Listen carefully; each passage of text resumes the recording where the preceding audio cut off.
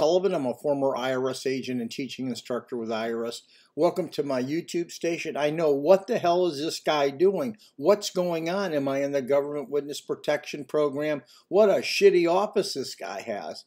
No, I'm actually moving.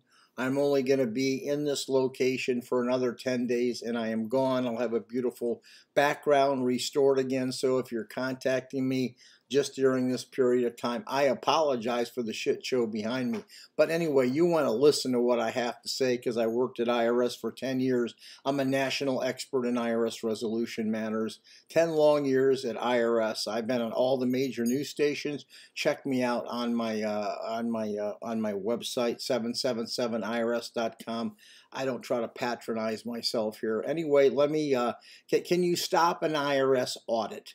I am asked anytime I spoken different places in the United States, can you stop an IRS audit? And you see that you can. People say that. It's all bull crap. You can't stop an IRS audit. Why? Because the computer audits you and not a person. Yes, the computer scans your tax return and it throws up a score, a DIF score. What does it stand for? Discriminatory Index Function Score.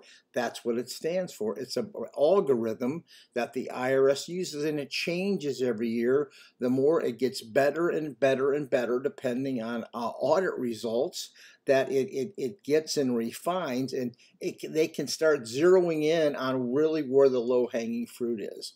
So if you're going to have an IRS audit or you've got a letter about an IRS audit, you should really contact us because we know what the hell we're doing. We know everything about the IRS, and very few firms are going to do a better job than us. But let me just tell you just how the DIF score works so you'll understand. It's very important.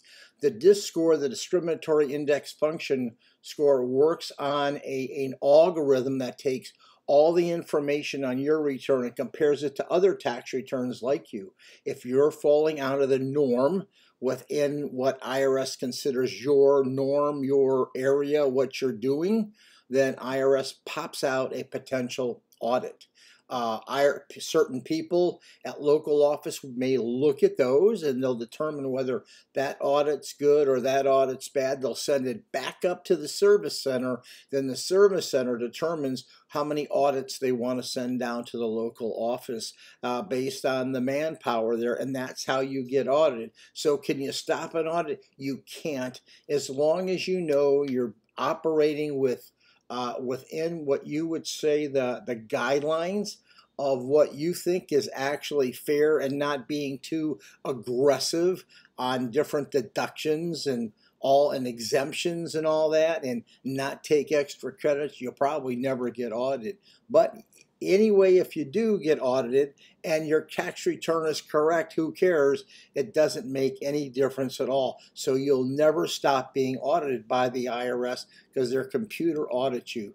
Thank you much. If you need me, call me. Thank you.